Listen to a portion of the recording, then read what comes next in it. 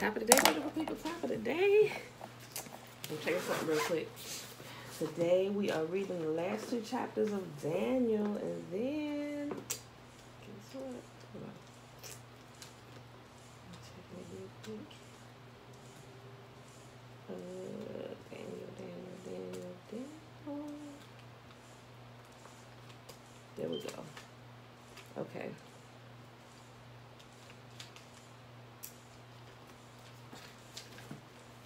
Oh, yeah, that's right. Okay, so we're reading Daniel. Then we're going to read, I forgot, the prayer of Azariah. Remember, he's one of the 3 Hebrew boys. That also should have been a part of Daniel, too.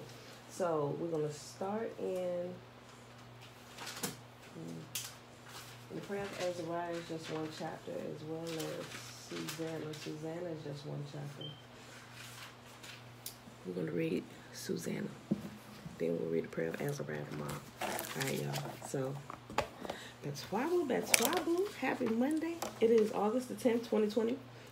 Day 222. And we're reading Daniel 11:12. Then we're going to read Susanna. All right, so let's go ahead and get it started. Sit it right there. Blow this up. All right, close. Can't see. Okay, that's better. All right, y'all.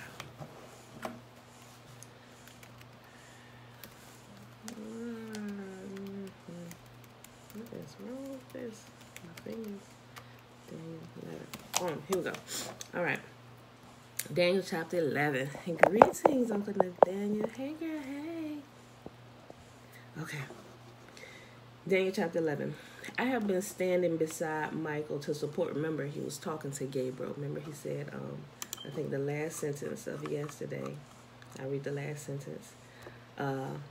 He replied, "Do you know why I have come? Soon I must return to fight against the spirit prince of the kingdom of Persia, and after that the spirit prince of the kingdom of Greece will come. Meanwhile, I will tell you what is written in the book of truth. No one helps me against these spirit princes except Michael, your spirit prince." That was the end of yesterday, and today we pick up here. I have been standing beside Michael to support and strengthen him since the first year of the reign of Darius the Mede.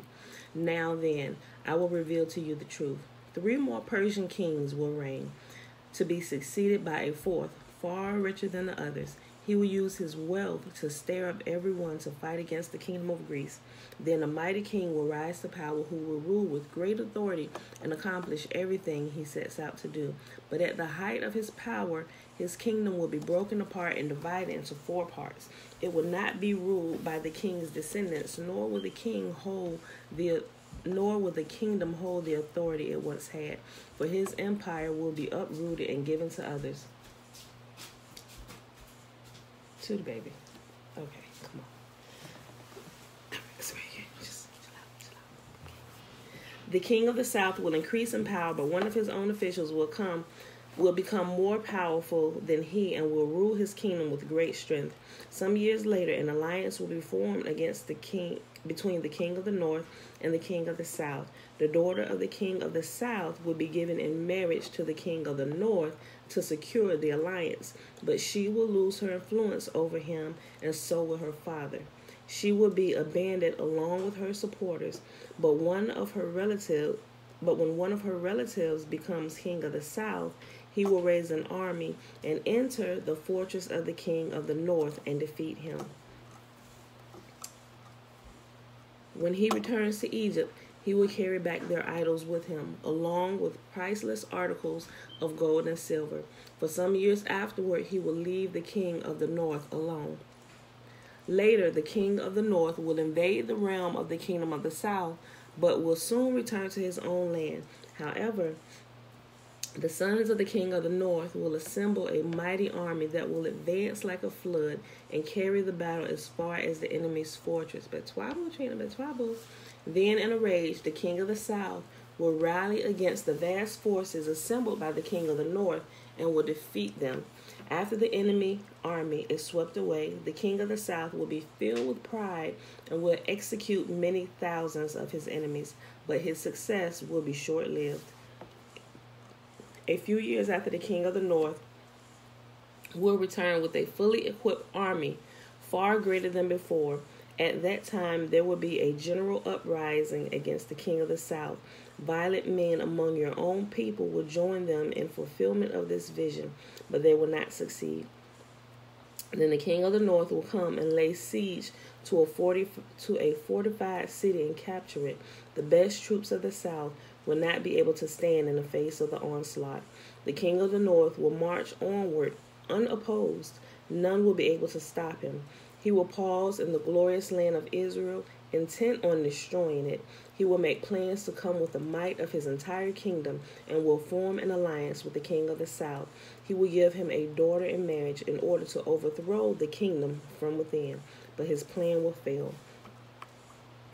After this, he will turn his attention to the coastland and conquer many cities, but a commander from another land will put an end to his insolence and cause him to retreat in shame. He will take refuge in his own fortress, but will stumble and fall and be seen no more.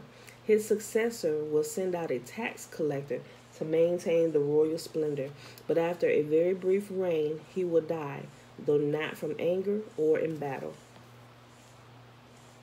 The next to come to power will be a despicable man who is not in line for royal succession. He will slip in when least expected and take over the kingdom by flattery and intrigue.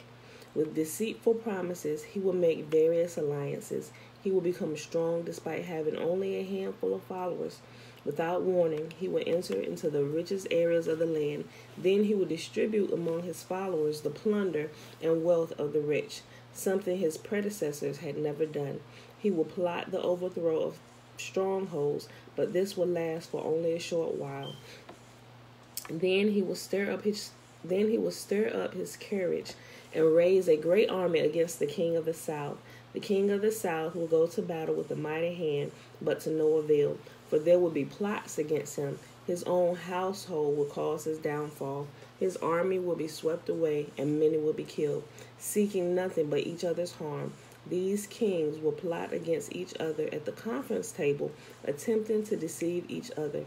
But it will make no difference, for the end will come at the appointed time. The king of the north will then return home with great riches. On the way, he will set himself against the people of the Holy Covenant, doing much damage before continuing his journey. Then, at the appointed time, he will once again invade the south, but this time the results will be different. For warships from western coastlands will scare him off, and he will withdraw and return home. But he will vent his anger against the people of the Holy Covenant and reward those who forsake the covenant. His army will take over the temple fortress, pollute the sanctuary, put a stop to daily sacrifices, and set up the sacrilegious object that causes desecration. Remember, we talked about this in Maccabees, right? Y'all gotta go check this out. Did y'all read Maccabees yesterday? First Maccabees chapter 1. At least First Maccabees chapter 1. Y'all gotta go read it, because this is when all of this happens. It goes into detail. Matter of fact, read like the first 4 chapters, but very specifically towards the end of First Maccabees chapter 1, it goes into great detail about this very thing right here that we've been reading about since yesterday, right? Reading is fundamental, and it will set you free. Truth will set you free. Ooh. His army will take over the temple fortress, pollute the sanctuary, put a stop to the daily sacrifices, and set up the sacrilegious object that causes desecration. He will flatter and win over those who have violated the covenant, but the people who know their God will be strong and resist him. Wise leaders will give instruction to many, but these teachers will die by fire and sword, or they will be jailed and robbed. During these persecutions, little help will arrive, and many who join them will not be sincere. Some of the wise will fall victim to persecution. In this way, they will be refined and cleansed and made pure until the time of the end, for the appointed time is still to come. The king will do as he pleases, exalting himself and claiming to be greater than every god, even blaspheming the God of gods. He will succeed, but only until the time of wrath is completed. For what has been determined will surely take place. He will have no respect for the gods of his ancestors, or for the God loved by women, or for any other god, for he will boast that he is greater than them all. Instead of these, he will worship the god of fortresses, a god his ancestors never knew, and lavish on him silver, precious stones, and expensive gifts, claiming this foreign god's help. He will attack the strongest fortresses. He will honor those who submit to him, appointing them to positions of authority and dividing the land among them as their reward. Then at the time of the end, the king of the south will attack the king of the north. The king of the north will storm out with chariots, charioteers, and a vast navy. He will invade various lands and sweep through them like a flood. He will enter the glorious land of Israel, and many nations will fall. But Moab, Edom, and the best part of Ammon will escape. He will conquer many countries. Even Egypt will not escape. He will gain control over gold, silver, and treasures of Egypt, and the Libyans and the Ethiopians will be his servants. But the news from the east and the north will alarm him, and he will set out in great anger to destroy and obliterate many. He will stop between the glorious holy mountain and the sea, and will pitch his royal tents. But while he is there, his time will suddenly run out, and no one will help him. Last chapter of Daniel chapter 12. At that time, Michael, the archangel, who stands guard over your nation, will arise. There will be a time of anguish greater than any since nations first came into existence. But at that time, every one of your people whose name is written in the book will be rescued. Many of those whose bodies lie dead and buried will rise up, some to everlasting life and some to shame and everlasting disgrace. Those who are wise will shine as bright as the sky, and those who lead many to righteousness will shine like stars forever. But you, Daniel, keep this prophecy a secret. Seal up the book until the time of the end, when many will rush here and there, and knowledge will increase. It's the information age, right? Then I, Daniel, looked and saw two others standing on the opposite banks of the river. One of them asked the man dressed in linen, who was now standing above the water, "How long will it be until these shocking events are over?" The man dressed in linen, who was standing above the river, raised both of his hands toward heaven and took a solemn oath by the one who lives forever, saying, "It will go on for a time, times, and half a time. When the shattering of the holy people has finally come to an end, all these things will have happened." When the shattering of the holy people has finally come to an end, all these things will have happened. I heard what he said, but I did not understand what he meant. So I asked, "How will all this finally end, my Lord?" But he said, "Go now, Daniel, for what I have said is kept secret and sealed until the time of the end. Many will be purified, cleansed, and refined by these trials. Many will be purified, cleansed, and refined by these trials. But the wicked will continue in their wickedness, and none of them will understand. Only those who are wise will know what it means. From the time the daily sacrifices stop, and the sacrilegious object that causes desecration is set up to be worshipped, there will be 1,290 days. And blessed are those who wait and remain until the end of the 1,335 days. As for you, go your way until the end. You will rest, and then at the end of days you will rise again and receive the inheritance set aside for you." And that is the end of Daniel. But now let's go ahead. Bring back the Sefer. Yeah. In the Sefer, the prayer of Azariah comes right after Daniel. But I want to read Susanna this morning, because for some reason this morning, Susanna was just like, And even that song, you know that song, "Oh, Susanna, oh, don't you..." I woke up saying, where in the world did the song come from?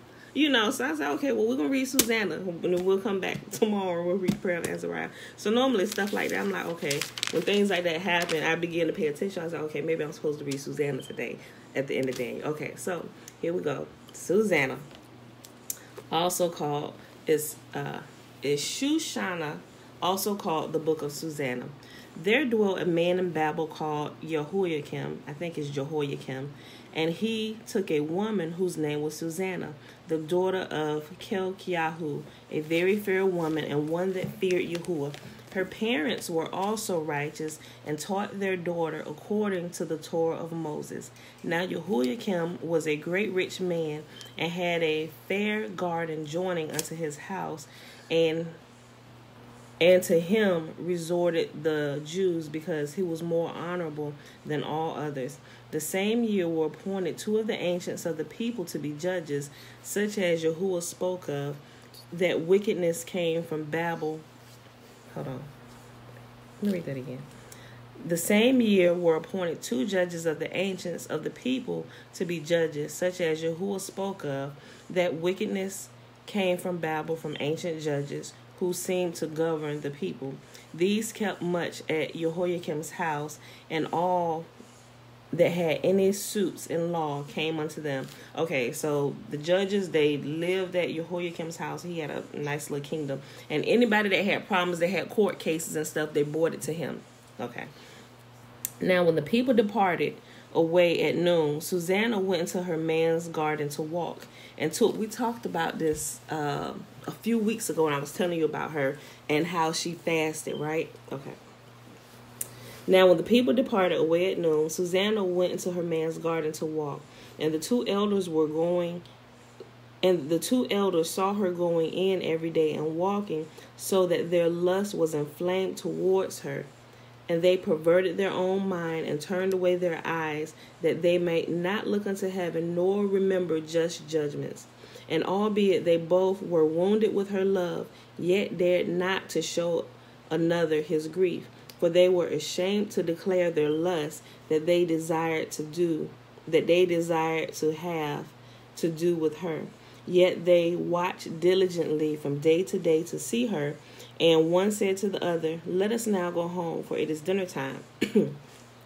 And when they were going out, they parted one from the other, and turning back again, they came to the same place. And after that they had asked one another the cause, they acknowledged their lust, and then appointed they a time both together when they might find her alone. Okay, so they was leaving out. That's why sometimes it's like, let me read from the NLT because it's more like today. And it's like, wait, what you just say? Okay, so if you didn't get that, they said they both were lusting after her, but they didn't tell one another that they both was watching her. So one day they figured it out that each other was both watching her, and that they both desired to be with her. So they said, look, let's figure out a time where we can go back in, and you can have your way with her, then I can have my way with her, you know. So that's what they doing.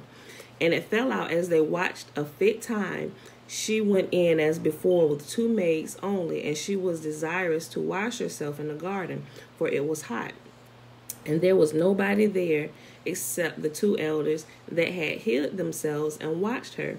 Then she said to her maids, Bring me oil and washing balls, and shut the garden doors, that I may wash myself. And they did as she bade them, and she shut the garden doors, and went out themselves at privy doors to fetch things that she had commanded them, but they saw not the elders, because they were hid. So by the time the two maids went out, these two old nasty elders was hiding in the bushes somewhere. Now when the maids were going forth, the two elders rose up and ran unto her, saying, Behold, the garden doors are shut, no man can see us, and we are in love with you. Therefore consent unto us and lie with us. If you will not, we will bear witness against you that a young man was with you, and therefore you did send away your maids from you. Then Susanna sighed and said, I am straitened on every side. For if I do this thing, it is death unto me. And if I do not, I cannot escape your hands. For it is better for me to fall in your hands and not to do it, than to sin in the sight of Yahuwah. And with that, Susanna cried a loud voice, and the two elders cried out against her. Then ran the one and opened the garden door. So when the servants of the house heard the cry in the garden, they rushed in at the privacy door to see what was done unto her. But when the elders had declared their matter, the servants were greatly ashamed, for there was never such a report made of Susanna. And it came to pass the next day, when the people were assembled, her man Jehoiakim, the two elders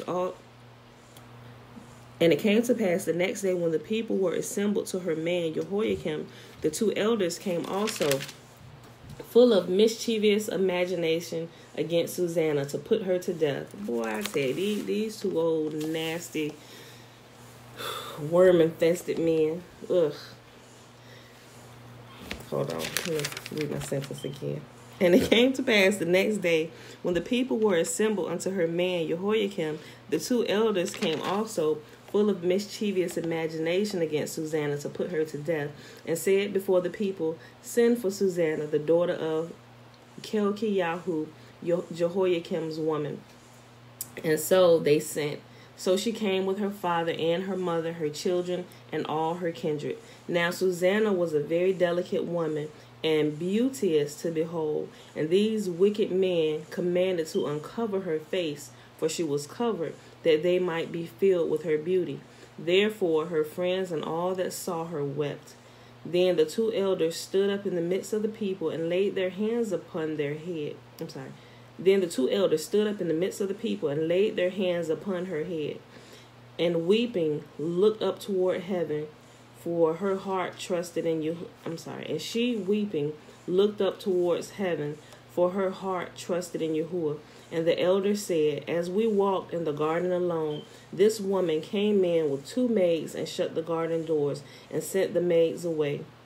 And then a young man who was there hid came unto her and lay with her. Then we that stood in a corner of the garden, seeing this wickedness, ran unto them. And when we saw them together, the man we could not hold, for he was stronger than we, and opened the door and leaped out. But having taken this woman, we asked who the young man was, but she would not tell us. These things we do testify. Then the assembly believed them as those that were the elders and judges of the people, so they condemned her to death.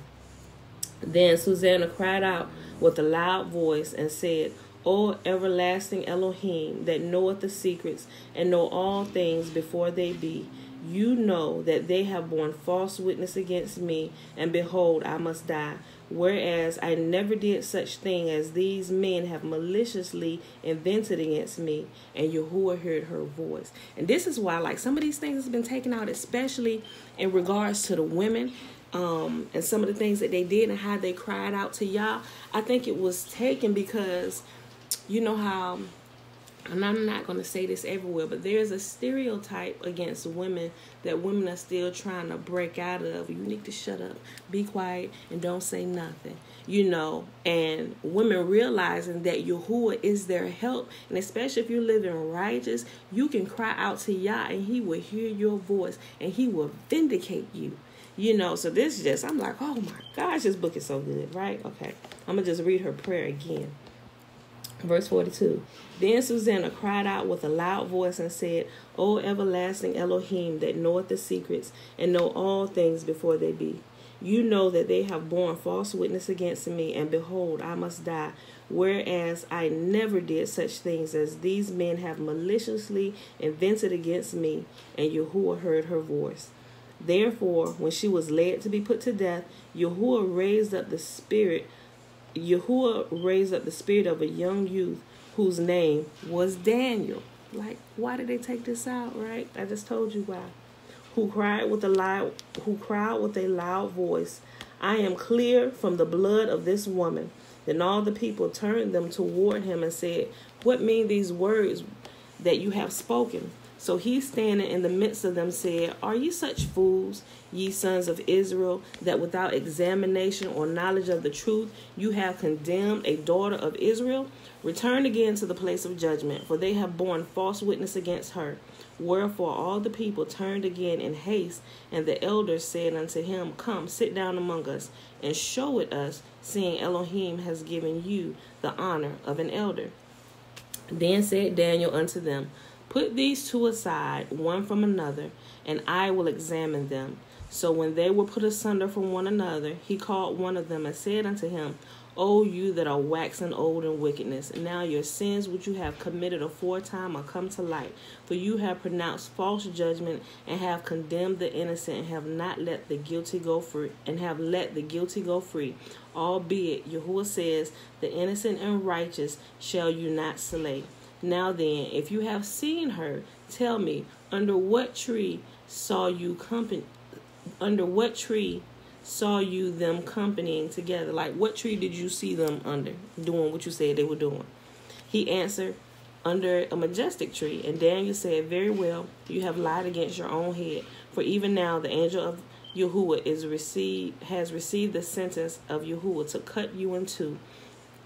So he put him aside and commanded to bring in the other, and said unto him, O seed of Canaan, and not of Judah, beauty has deceived you, and lust perverted your heart. Thus have ye dealt with the daughters of Israel, and they for fear companied with you. But the daughter of Judah would not abide in your wickedness. So pretty much what he just said is that wickedly he slept with the daughters of Israel because they feared him and what he would say about them, and he could put them down. So he pretty much threatened their lives in order that he could have his way with the daughters of Israel. Like, you're not to do these things to the daughters of Zion, to the daughters of Israel. Yahuwah does not look kindly to those things, right? He said, now therefore tell me, under what tree did you take them companying together? Who answered, under a home tree. Then said Daniel unto him, well, you have also lied against your own head, for the angel of Yahuwah waits with a sword to cut you in two, that he may destroy you. Okay, babe, go ahead. And with that, all the assembly cried out with a loud voice and praised Yahuwah, who saves them that trust in him. And they arose against the two elders, for Daniel had convicted them of false witness by their own mouth. And according to the Torah of Moses, they did unto them in such sorts as they maliciously intended to do to their neighbor, and they put them to death. Thus the innocent blood was saved that same day. Therefore Kelkiyahu and his woman praised Yahuwah for their daughter Susanna, with Jehoiakim her man, and all her kindred, because there was no dishonor found in her. From that day forth was Daniel held in great reputation in the sight of the people. And that, my beautiful people, is our reading for today. And look, I know I talked about this before. I was thinking about Judith, not Susanna. So Judith was the one who did the fasting after her husband had passed away.